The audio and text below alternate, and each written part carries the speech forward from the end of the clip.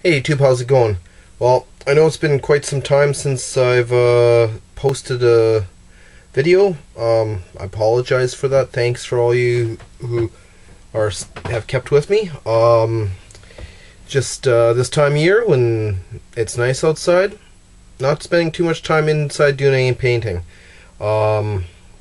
Busy gardening, doing work on rebuilding my deck, going cycling with the kids, doing all that sort of stuff, and school's going to be out in a few days for the kids, so that's going to take up a lot more time.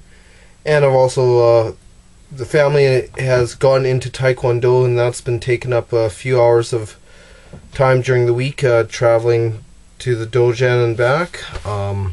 But that has brought a good thing, miniature and Warhammer and gaming related. Gentleman there gave me a schwack of books. A lot of Gaunt's Ghost, Dan Abnett books I'm looking forward to reading. Got The Lost. That's one heck of a book. The Imperial Guard Omnibus. Legends of the Space Marines. Victories of the Space Marines. Gaunt's Honor Guard. Soul Drinker. The Guns of Tanith. Sabbat Martyr, Straight Silver, and Ghostmaker. I think that's going to keep me busy reading for probably the next year. Anyhow, and as far as my challenge went, as far as getting everything, my challenge for myself, getting everything built, no, I didn't quite get everything that I had built, but I didn't buy any new minis, which is a good thing because I got far too many. I have a lot of painting. I have got a fair bit of primed stuff done because I did promise that I was going to do a bit of a review on the Vallejo air primer and for airbrush, and this video will also be a bit of that on top of my general update. So I have the white, gray, and black. I don't know what everyone else is paying for them, but the game shop local game shop special ordered it for me, so I'm sure that added a little extra markup onto it, but it was 18 bucks a bottle.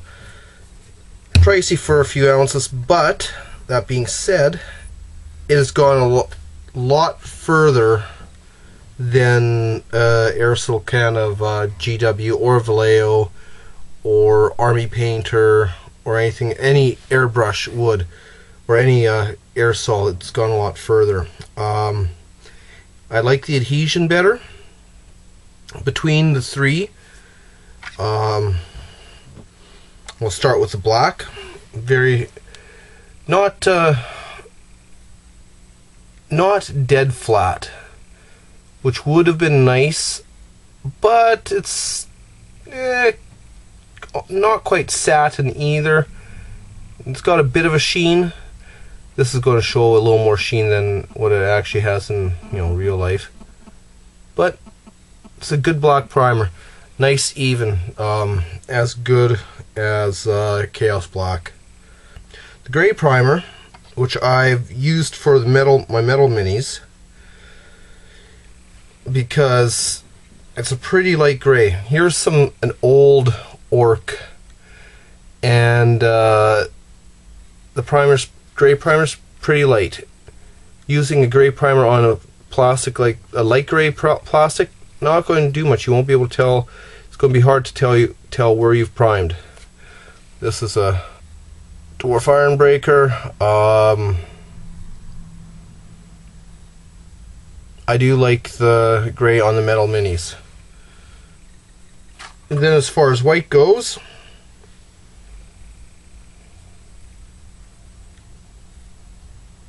there's the white. Word of caution, don't dilute this primer any more than, say,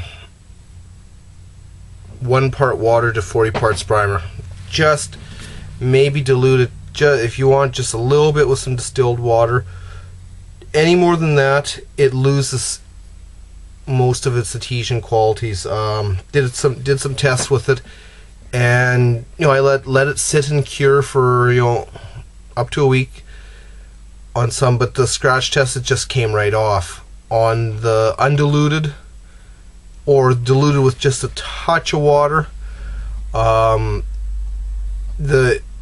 it's not impossible to scratch off, but with your fingernail you're not going to take it off that easily. So if that's the case, that's good enough in my books. I mean, if you have to put some effort into scratching it off, then it's good.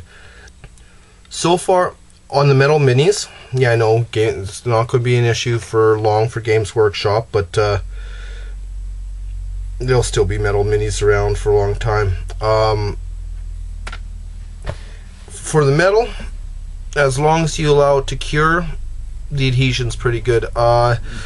No better, no worse than any other primer. I still have not found a really good primer for metal that I'm satisfied with. Even after a week, this gyrocopter propeller, I don't know if you can see that. You can see it on the edge here. Run my finger across.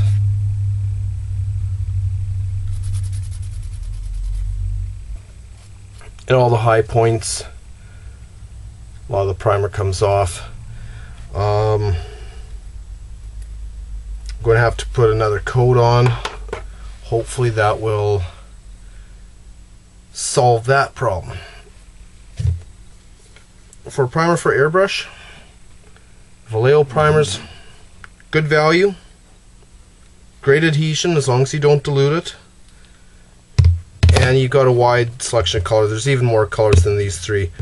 I think there's also some camouflage colors, some greens and yellow and browns available. Anyways, I'll try and keep you posted with some more videos more frequently. Not going to make any promises as far as one a week or anything. That probably won't happen until fall again. But I'm still here, haven't fallen off the face of the earth, and you can expect to see more. Thanks for sticking around, and thanks for tuning in, and we'll see you again. Cheers.